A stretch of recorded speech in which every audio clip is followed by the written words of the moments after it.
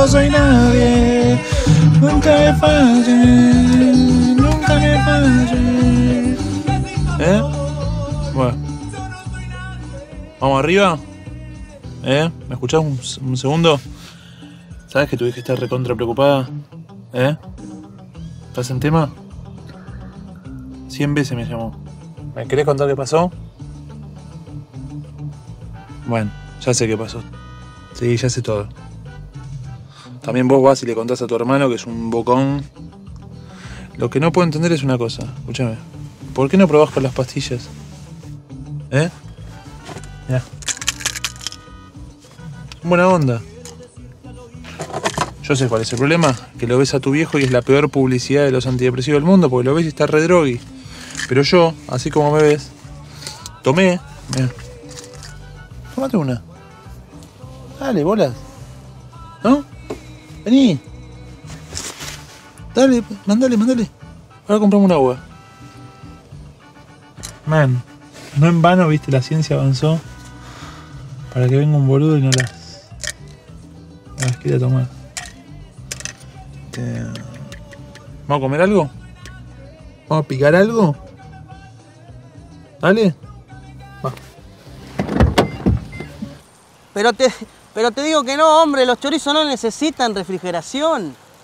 Eso es una mentira que te quieren hacer creer a vos, la grande empresa. ¿Qué? Yo, por ejemplo, ahora no tengo heladera en mi casa. Y que no voy a laburar porque no tengo heladera. ¿Qué me va a mantener? ¿Vos me vas a mantener, Luis?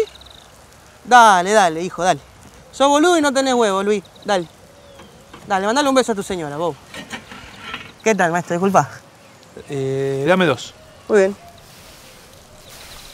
Nachito, los pies. ¿Qué, tu hijo? No, mi sobrino. ¿Y qué le pasa? Está con un quilombo de... ¿De qué? El pelo. El pito. ¿El pito? Sí, tiene pito muy chico. ¿Que vos le viste la pija a tu sobrino? No, pero tuvo un episodio y saltó toda la luz, ¿viste? Pero esas cosas no se cuentan igual, disculpá. ¿Qué, lo del pito? Y es privado, porque eso, a mí, por ejemplo, me cuernea a mi señora. Yo me hago el boludo. No es para contarle... Está bien, ahora te estoy contando a vos, pero te cuento como para Claro, eso te iba a decir, me estás contando... Como para que entienda el ejemplo, digo. No, el ejemplo lo entiendo, pero yo tengo una filosofía distinta. Para mí la filosofía es que hay que hablar las cosas, ¿viste? Si a vos te cuernas a tu señora, a mí la verdad me tiene sin cuidado, digo, como... Ah, vos sos un tío de mierda. Yo soy un tío de mierda, le estoy comprando 2 choripanes de 50 mangos, deja mucho que desear y yo soy un tío de mierda. Hay que fijarse un poco en uno, Ay, qué frío. La concha de la lora. Toma. Me zarpé un poco ahí con el chimi, pero es un chori de muy buena calidad.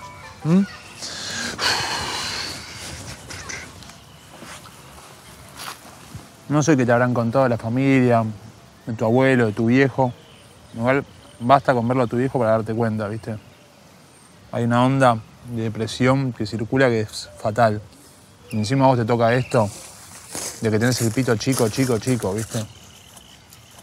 Y también, por otro lado, te quiero decir una cosa. Está bueno que te venga a hablar yo porque vos y yo compartimos algo muy especial. ¿Sabés? Lo del pito chiquito. Tío, cállate, por favor. Sabías que yo tengo el pito chiquito, ¿no? Somos más que un pito. No es que sos un pito chico, no. Mirá, cuando yo tenía tu edad me pasaba exactamente lo mismo, ¿viste? Cuando decían, no cojo más, no voy a coger más. Le pedí plata a la abuela para el cumpleaños. Me dice, ¿te regalo un suéter? No, dame la guita directamente. Me fui a un sex shop. ¿Estás en tema con lo que es un consolador?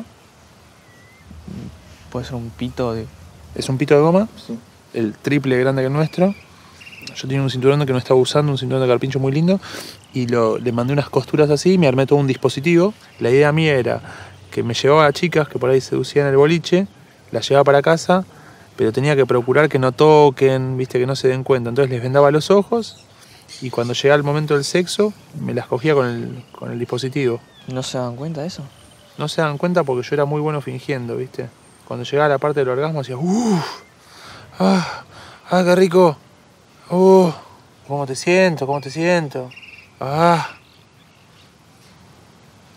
Y después me iba al baño y me ponía a llorar. Las primeras 3 veces fueron malísimas.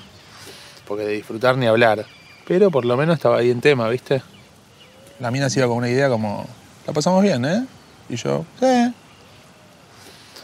Pero después el ser humano se acostumbra a todo. Te acostumbras a eso y para mí eso era coger, ¿viste?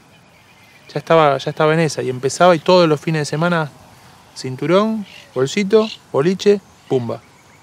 ¿No te contaron esto, tu familia? Porque estos son todos bocones, van contando todo. No. Nada, una noche estoy con una chica, comemos, está bueno. Y se me cae el pito al piso. ¿Me podés explicar qué carajo es esto? ¿No? Es un pene de goma, ¿no? ¿Pene de goma? A ver, mostrar el pito tuyo. No, ¿para qué? Mostrame el pito. No. Me baja el pantalón así. ¿El pito que tenés? Uy. No me olvido más. La mina es un escándalo terrible. Se empezaron a contar. Se corre la voz. Que ando con un cinturón. Que lo llevo en un bolsito. No sé si un grafitero ahí empezó a hacer unos pitos chiquititos así con mi nombre. Me fui a pique mal. Me encerré en casa, no salía. Estaba ahí, patético. Así como vos ahora. No, bueno, por ahí no tan patético. Porque era más pícaro yo. Pero bueno.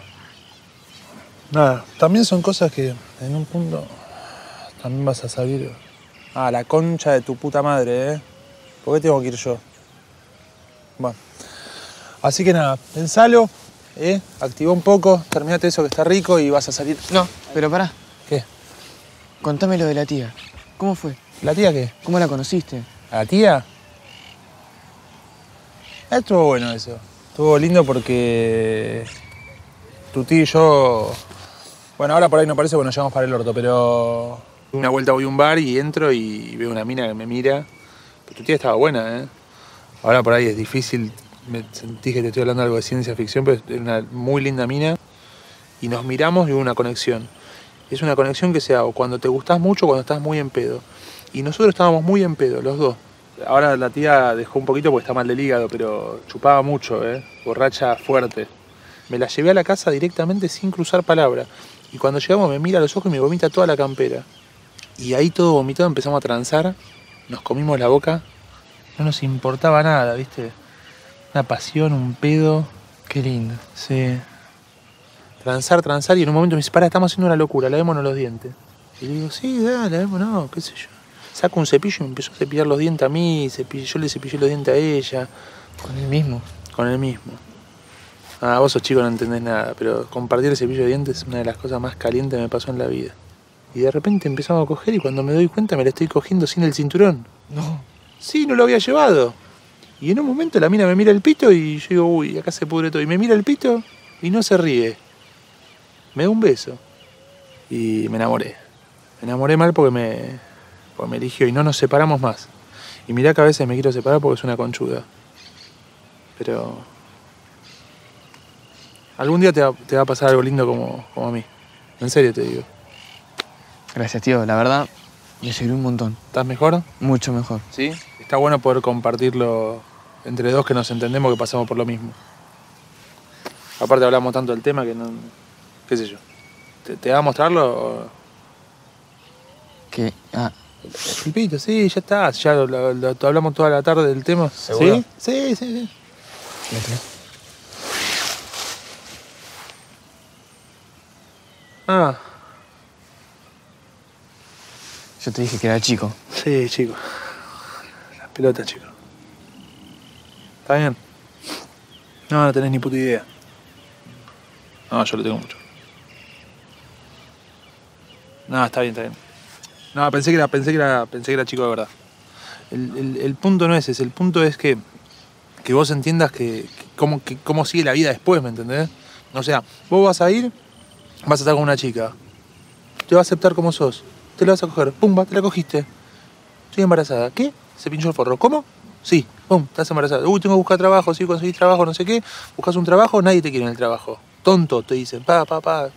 alguien te dio el pito. Pito chico, de vuelta, vuelven los fantasmas del pasado, no sé qué. Te acomodas en el trabajo, te suben el sueldo, aguinaldo, bárbaro, no sé qué. Viene tu hijo, che, Nachito, estoy con un quilombo de salud, qué sé yo. ¿Qué pasó, papá? Nada, parece que tengo cáncer de mama. ¿Cáncer de mama en un hombre? Sí, cáncer de mama. ¿Y qué pasó? Y le pones toda la garra a eso, quimioterapia, toda la cuestión, qué sé yo. Bueno, salen adelante como familia, todos unidos. Estás con el auto un día, pum, te la ponen detrás. Estás en silla de ruedas. ¿Y qué? ¿Lo superás? Sí, lo superás. Porque así somos nosotros. Estamos cagados por la mierda misma de la vida, pero le ponemos todo el corazón para salir adelante. Y hay gente que, ay, qué lindo la vida, no sé qué, yogur con cereales, arriba la vida, hashtag desayuno, ay, me reconecté con la Pachamama, ¿sabés que hice un viaje al sur? Y todos recontentos en esa tómbola loca que es la vida, ¿no? ¿Entendés lo que te digo? Sí, yo quiero ser así. Sí, yo también quiero ser así, pero no, olvídate. Nada que ver nosotros, otra onda. Negra, ¿viste? Como no... Pero no reniegues de eso. Entonces mañana pateás la puerta, entrás y decís, tengo el pito más chico de la ciudad. A ver, si tengo el pito más chico de la ciudad. Tengo el pito más chico de la ciudad. Bueno, no lo digas, porque vas a quedar como el orto. Eso tenés que hacer, reírte. Hay que reírse de la desgracia. Bueno, ahora sí me tengo que ir. ¿Te gustó el chori? Riquísimo. Bueno, son 50 pesos. Ah, pensaba que me lo iba a pagar vos. Bueno, pensaste mal. Pero no importa, mañana pasado, tipo, los juntás y me los das, dale. Pues yo tampoco estoy que me sobra. Bueno, está bien. ¿Sí? Sí. Bueno, ¿entendiste? Sí. Activa.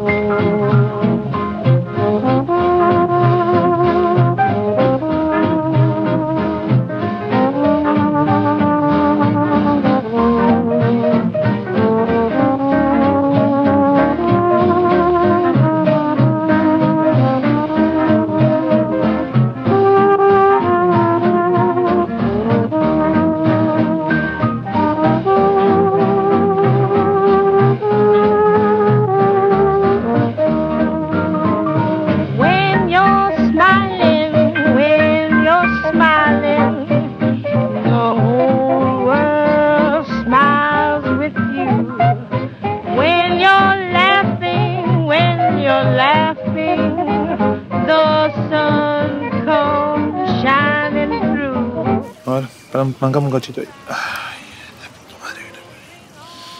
Oiga, esto va a andar. ¿Le pongo chimi? Sí, ponele un poco más. Sí. Bueno. Con esto va a andar 10 puntos. Te agradezco. Dale. No, disculpame vos, Suerte. No, disculpame. Suerte con el pito.